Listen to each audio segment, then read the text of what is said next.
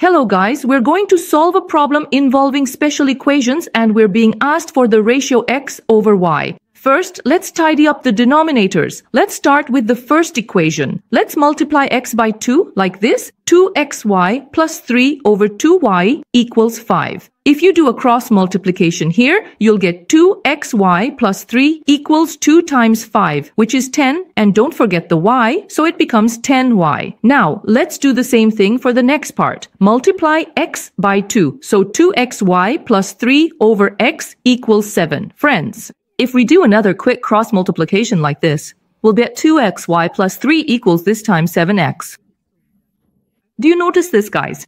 2xy plus 3, 2xy plus 3, one equals 10y, and the other equals 7x. So if these two are equal to each other, then this part must also be equal to each other, guys. So here, 10y will equal 7x. Alright, this is also due to the rules of ratio and proportion. Look, what will x be? Guys, x is 1 of 10 or a multiple of 10. And y means it will be 1 of 7 or a multiple of 7. They asked me for x over y, friends. Let's show it like this.